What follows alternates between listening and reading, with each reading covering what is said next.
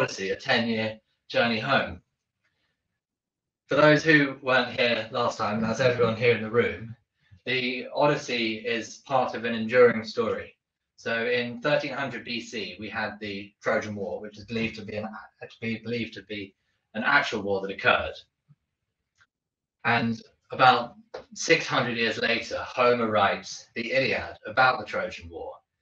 And the Trojan War is a fight between the Greeks and the Trojans, and it goes on for 10 years. Ultimately, the Trojans lose, the Greeks are victorious, and one of the characters in the Iliad is Odysseus. And he then spends 10 years getting back from Troy, you can see, to Ithaca. But rather than taking the direct route, he faces many, many trials and tribulations. And that story is told by Homer in the Odyssey 25 years later. So the first is a group quest, the second is an individual quest. Following on from that, we've got Aristotle, who writes his Poetics in 330 BC. And in that story, he's talking about how to write a good story. And he's criticizing and leaning on Homer's Odyssey and the Iliad.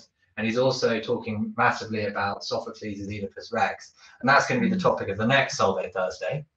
And we've got the Aeneid, written by Virgil in 30 BC. This was written in Latin, whereas the Iliad and the Odyssey are written in Greek. And it signaled a shift in power between the Greeks and the Romans. Virgil was using the Aeneid to help establish Italian or even Roman culture. And in that, the character Aeneas is from the Iliad.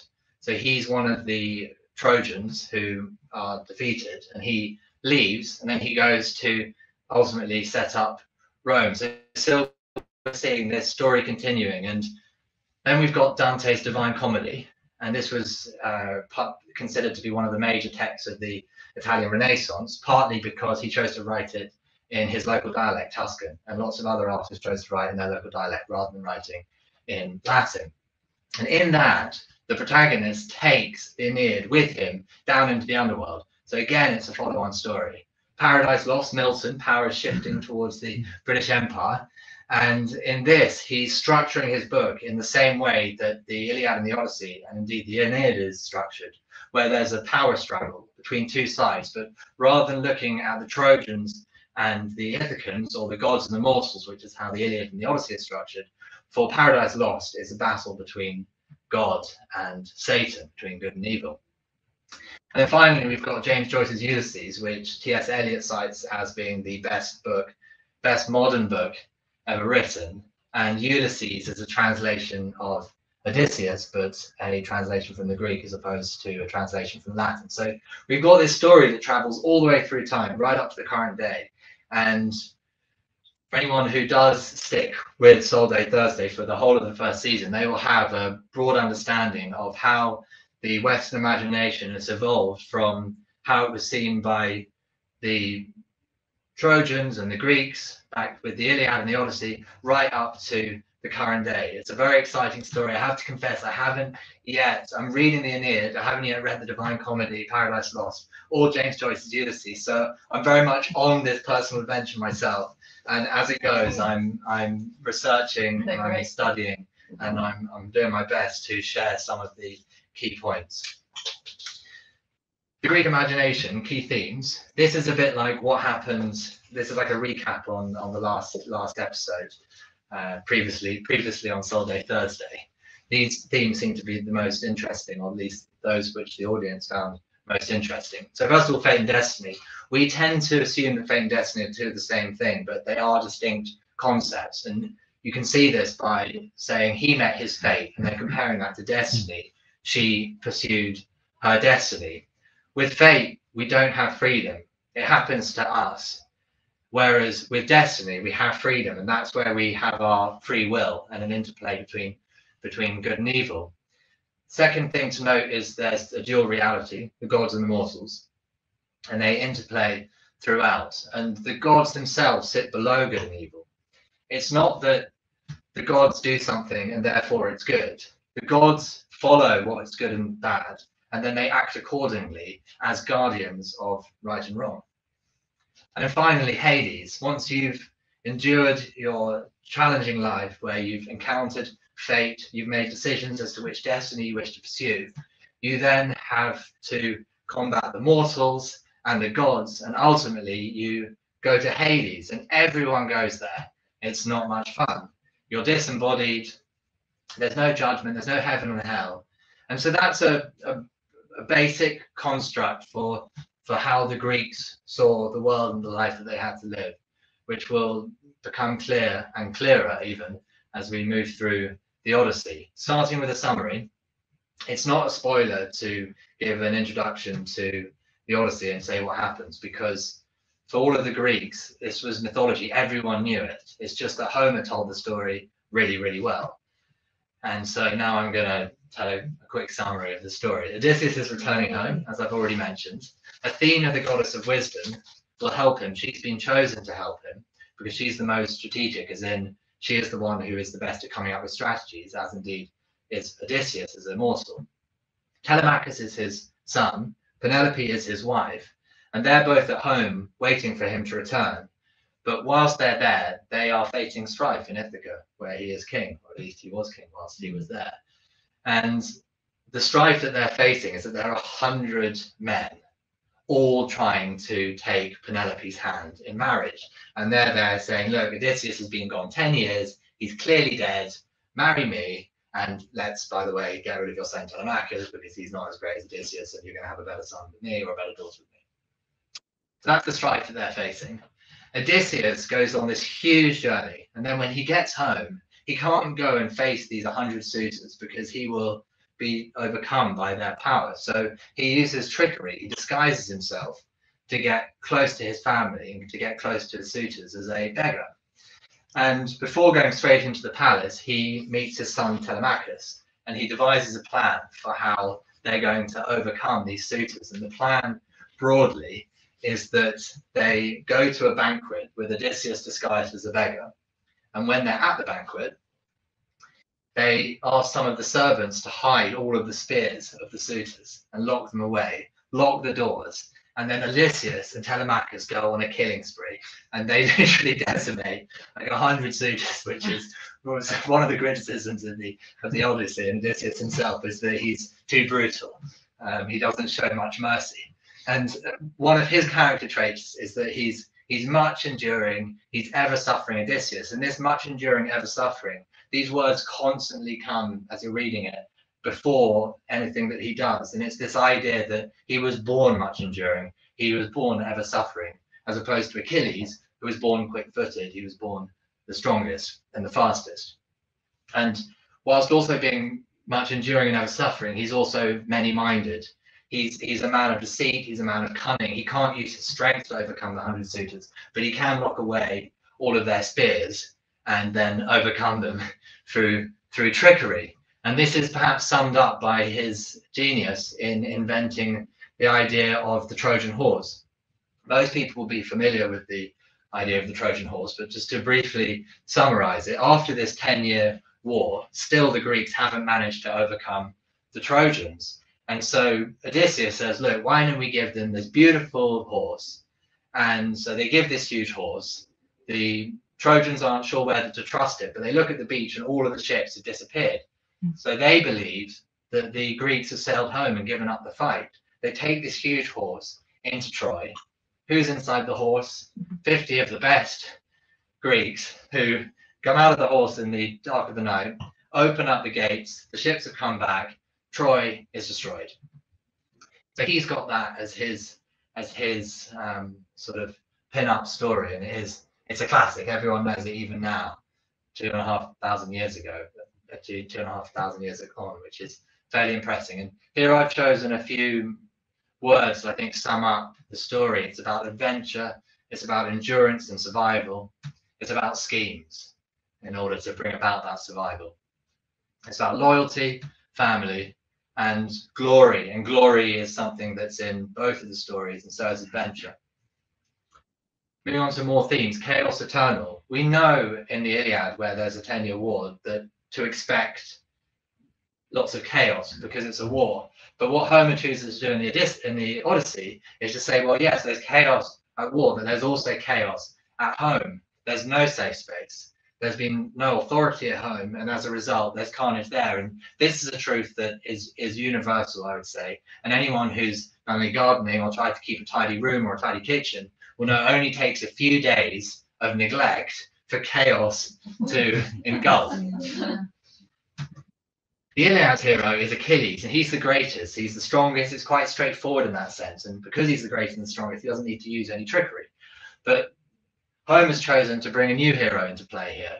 Odysseus, he's one amongst many. He's more of an ordinary man, and he uses his intellect to get around the suitors, to get around all of the problems and trials and tribulations that he faces throughout his journey. But both of them promote mastery through adventure.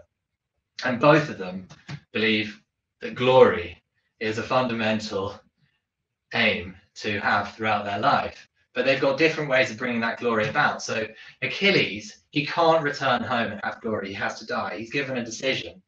Either he can go and fight against the Trojans, he'll die in battle, but he'll be the victor and he'll be celebrated as the victor, or he lives and goes back to his father, but he doesn't have glory. So he chooses glory, he chooses death.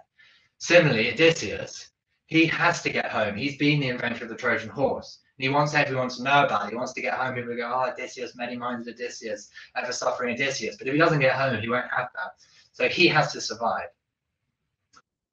Some of the values that come through the Odyssey. So starting with Aegisthus, this is linked to the idea of destiny, how we can choose our destiny, and that we ought to choose a path that is good, as is in accordance with the Greek imagination. Aegisthus, whilst Lord Agamemnon is away in charge of the Greek army, he seduces Penelope, who is Agamemnon's wife. And then when Agamemnon gets home, Clytemnestra, who is Agamemnon's wife, and Aegisthus kill Agamemnon. It's an absolutely brutal story. I mean, the guy's been fighting for 10 years. He gets home, he gets killed by his wife. Quite extraordinary. But here we've got a couple of lines. Your crimes are bound to catch up with you. Bad deeds don't prosper. It was not Aegisthus' destiny to steal Agamemnon's wife and murder her husband. We warned him, Agamemnon's son, Orestes, would take revenge. And Orestes is Agamemnon's son, as you can see, and he chooses to avenge his father. He kills not only Aegisthus, but also his mother in the name of his father. So here is this idea that destiny is in your hands. Fate you can't control, destiny you can, and you ought to try and pursue a good path, because if you don't, you will be avenged and you will meet a darker path. And there's a story here about Telemachus. He is the son of Odysseus. It's not been easy for him because his father has been away for 10 years. He needs to try and find out whether he's ever going to come back. So he goes on a quest. And whilst he's on that quest, he meets Menelaus. Menelaus is Agamemnon's brother. And it's Menelaus who has Helen as his wife. And Paris, who is a Greek, Paris, who's a Trojan, goes to dinner with Menelaus, and he ends up seducing Helen and taking her home with him. And that's why we have the entire Trojan War. Menelaus goes to his brother Agamemnon, look, my wife's just been taken. They take the entire army for 10 years to get Helen back, and they're ultimately victorious. So there's a message there that says, don't take someone's wife because you'll bring ruin to your entire family and civilization. And then Menelaus, when he meets Telemachus, he says, you have, after we've dined, we shall inquire who you may be. Bring your best hog, I'll slaughter it for a guest. All his life, a guest remembers a host who's treated him kindly. And this theme comes up over and over again throughout the Odyssey, the idea that you ought to treat your guests with facility. And again, that's a universal value that lives on today, not just in the West, but all around the world, which I find very interesting. And so hosting is rewarded. Moving on to the underworld. This was the first time that the underworld had ever been spoken about in literature. There's never before this been an elucidation of what might happen after life. And Odysseus goes down to Hades, as already mentioned. Everyone goes there, and it's not much fun. As Achilles says, it's where the dead live on as if mindless, disembodied ghosts. And we have no bad men being punished. We only meet famous people. And there aren't many monsters. And what's interesting about this is that the Christian imagination with heaven and hell was built on top of this imagination, and they developed it further. They said, okay, there is this afterlife, it's disembodied, but let's try and bring this extra angle where we say, if you behave well, you'll go to heaven, you behave badly, and you'll go to hell. But they didn't have this. And the Christian critique of the Greek imagination is that it's too basic. Whereas when we fast forward even further to a modern current, which is atheism, atheism doesn't believe in an underworld, nor does it believe in ideas of heaven and hell. It strips it right back. So it's actually a much more simplified idea of reality than both the Greek, the Roman, and the Christian imagination. Whilst we're in the underworld, Odysseus meets Achilles, and we have an interplay here between the two heroes. Odysseus says, you must enjoy ruling the underworld. And Achilles says, no, it's absolutely terrible. And Achilles is frustrated with Odysseus, because he knows that Odysseus knows that it's not much fun living in the underworld. But Odysseus is saying it because he's duplicitous, he's trying to come up with some kind of good idea, it's not so bad, at least you're the ruler. And Achilles is thinking, no, I'm not that kind of guy, I just say it straight, I think honesty is the best policy. So these two different ways of being a hero. And the other theme that's brought up in the underworld is faithfulness. So we meet Lord Agamemnon, we've spoken about what an awful time he had. And he says to Odysseus, how perfect was your faithful Penelope? All the while he's been away 10 years at war, 10 years trying to get home, and Penelope is at home coming up with ideas for how she can put off these suitors who want to take her hand in marriage so that she can wait for Odysseus to make his return. Meanwhile, Clytemnestra, according to Agamemnon, has destroyed the reputation of her sex. It's very strong words there. I mean, there are lots of men who are doing misgivings, and no character says, oh, that he's destroyed the reputation of his entire sex. And it's lines like this that give writers like Simone de Beauvoir, who's one of the foundational feminist authors, the fuel to decide to write a book like The Second Sex, where she says one is not born but becomes a woman. You don't have to take the reputation that is given to you by Agamemnon and many of the other authors that have come through the Western tradition. You can be who you want to be. And then we've got Tiresias. This is the final character in the underworld. Well, there are many others, but who I find interesting. He's androgynous, he's blind, and he's prophetic. And I'm slightly overrunning here, but the story that isn't included in the Odyssey, but is interesting, is that Hera and Zeus, Hera, Zeus's wife, are having a debate who enjoys sex more. And Zeus says women enjoy sex more. Hera says it's men. Neither of them agree. They then go to Tiresias, who's being both a man and a woman. Tiresias says women enjoy it 10 times more than men. And Hera finds that pretty outrageous, so she makes him blind. Zeus is well chuffed, so he gives him prophecy. And what I think is of note is that Homer has chosen to make an androgynous man prophetic. And I think the reason why he's doing that is he's saying that in order to have true wisdom in prophecy, we need to have a combination of both the masculine and the feminine worldview. And then the blindness is a nod to the idea that what we see is not necessarily the truth. There is a depth, and that theme is brought up again by Sophocles in Oedipus Rex, where the prophet there is also blind. He can see whilst no one else can. After many trials and tribulations, Odysseus returns back to Ithaca, but he's still not the ruler. He has to overcome these suitors. And he, first of all, has to meet Telemachus. And Telemachus has not been having a good time. He's had no father because Odysseus left while his wife, Penelope, was pregnant with Telemachus. And as a result, Telemachus' character is undeveloped. He hasn't been able to become the man that he needs to become in order to justify being the son of Odysseus. And here, this is a nod to the idea of education through role models. It was deemed that in the Greek society and to Homer's imagination, it was very important to have characters that one could emulate. And those characters had a responsibility on their shoulders to behave in a way where it goes, do as I do, behave as I do. And that is still important now, but there is also an emphasis today since Romanticism and its evolution to teach oneself. And it's just as a quick aside, many of the Romantic heroes are orphans. So Coleridge and Wordsworth, two poets who founded the Romantic movement, were both orphans.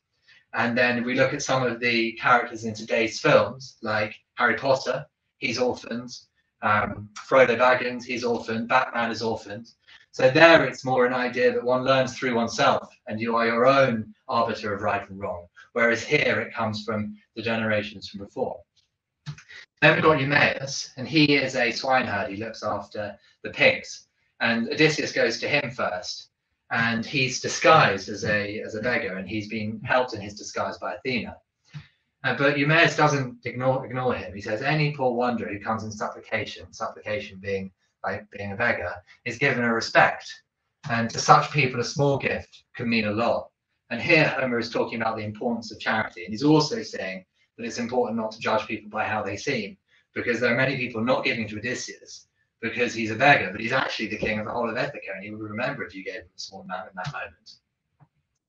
They come up with an idea for how to return to the palace, as mentioned before. And as they're arriving, they see a dog, and Eumaeus goes, this dog did have a master, but it's all too plain that he died abroad. And similarly, he says, servants, when their masters are no longer there to order them about, have little will to do their duties. And here this is partly a nod to role models, but it's also a nod to decay without authority. And I would say that this point has links to what's happening in the working world post the pandemic, where there's a decision being made about whether we should work from home or work in the office.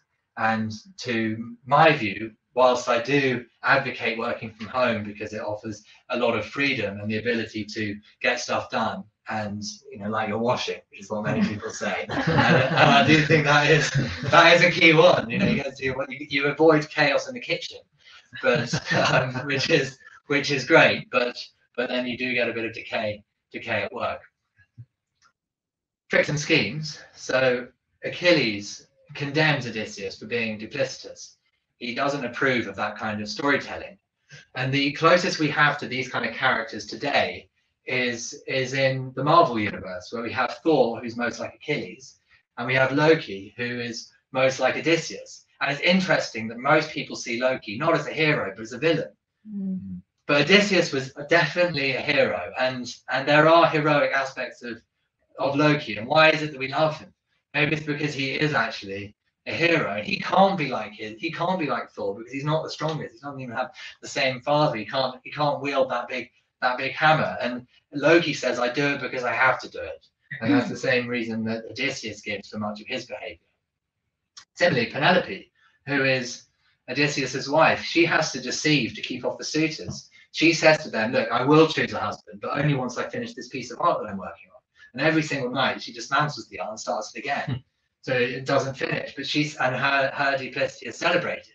Athena, she says to Odysseus, you are like me. She's a female goddess. And here this is a nod to the idea that Odysseus's virtues are feminine virtues of duplicity. And duplicity not in an evil sense, but duplicity in a necessity sense. And Thackeray, I was thinking, I need to be able to back this up by something. So I did a bit of research, and Thackeray in Vanity Fair has a line where he goes, my grandma says that all of the best women are hypocrites.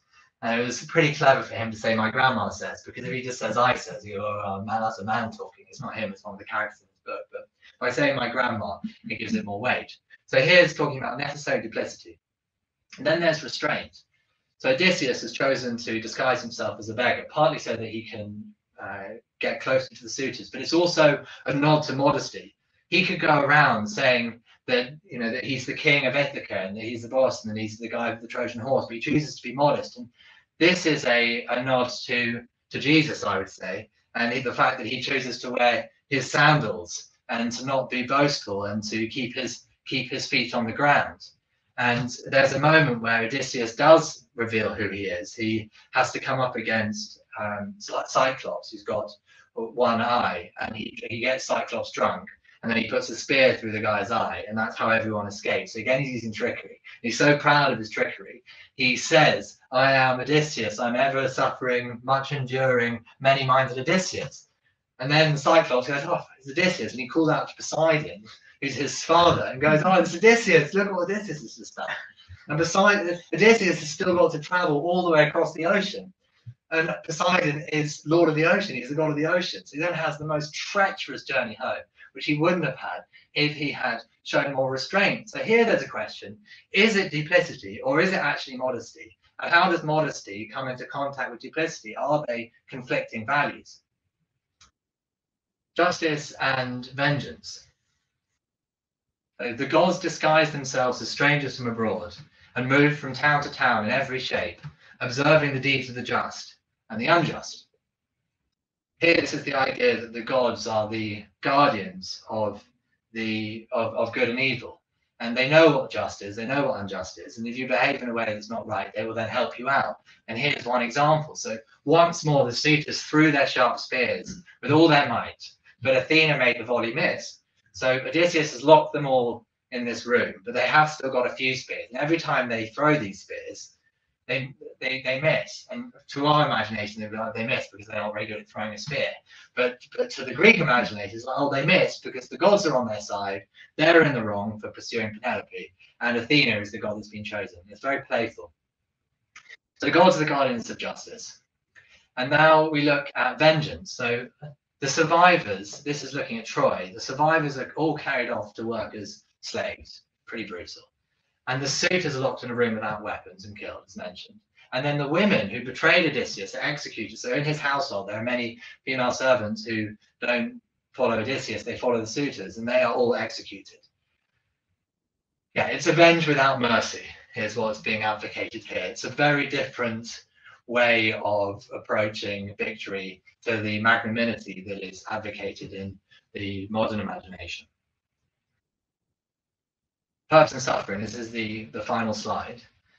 One of my favorites. So we mentioned that Poseidon is the god of the ocean, and that Odysseus has been boastful, and that's why he's about to have the most treacherous journey across the sea. And there's this chapter, and it's just, you get this sense, it could be a story in itself, that it's just storm after storm after storm, and he's there on his own on this tiny raft. And after he gets all the way across, he then is faced with a huge cliff face. And he says to himself, I'm not surprised, because I am ever suffering, much enduring Odysseus. This is the fate that I have to endure. And the sea and fate in the Greek imagination are linked together, because it's a chaotic realm where anything can happen. It's still like that today. The sea is a scary place. And as much control as you can try and have over your life, if you sail the Atlantic, there are always going to be unknowns. There's always going to be fate to face. So he's ever suffering Odysseus. And he's dealt with 𝐓𝐀𝐋𝐊, who has made all of his men drunk and turned them into pigs. He's dealt with Cyclops, where he's had to put a spear through the eye. He's dealt with Calypso, who is with at the beginning. She's a beautiful goddess. And he's got everything that he wants with her. She's even offered him immortality, but he turns it down to go back and see his wife and his family. And then there's the Sirens, another famous story where he's taking his men through on a ship, and they're on the rocks, and they are so beautiful at singing that they lure the ships onto the rocks. But again, he comes up with a scheme whereby all of his men block their ears, and he ties himself, or he asks his men to tie himself to the mast, and orders them to not let him be untied, even if he begs them. So he gets the best of both worlds. He has his cake and he eats it. He listens to the sirens, and he gets through the passage. And plus, he survives Poseidon.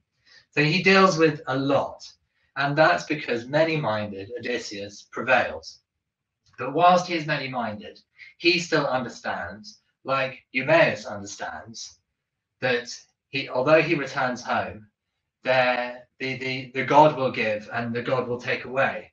I saw this line, I immediately remembered it from the Bible, like the Lord giveth and the Lord taketh away, and I thought it had started in the Bible, but I realized now it was certainly in the Odyssey, and it was probably spoken about before then. No doubt whoever read the Bible pinched it from this book. That is everything. Thank you.